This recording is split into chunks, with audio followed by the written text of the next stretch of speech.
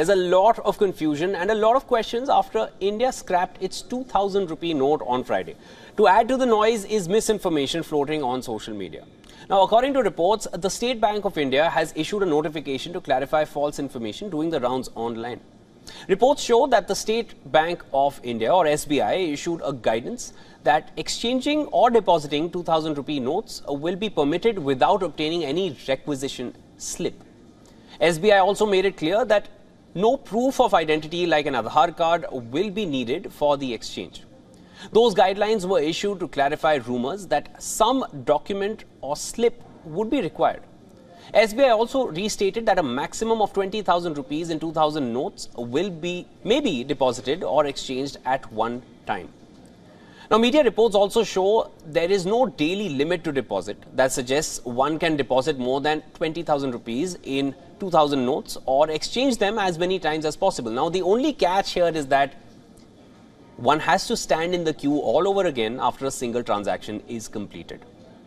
While September 30th is the timeline set, reports show the 2000 rupee note will continue to remain a legal tender.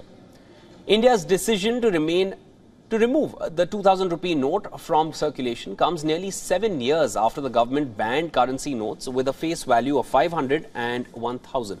That exercise had divided views on the effectiveness of the move. This time, however, the move is expected to be less disruptive. According to analysts, the introduction of the 2000 rupee note in 2016 was solely to refill the money supply quickly following the demonetization policy. The central bank has made it clear that it wants to reduce the number of high-value notes in circulation. The RBI said this denomination is not commonly used for transactions. The Reserve Bank of India or the RBI stopped producing 2000 rupee notes 4 years ago. Let me at the outset clarify and let me sort of re-emphasize that it's a part of the currency management operations of the Reserve Bank. According to Section 27 of the RBI Act, the Reserve Bank is required to not issue notes which are excessively soiled, defaced or damaged.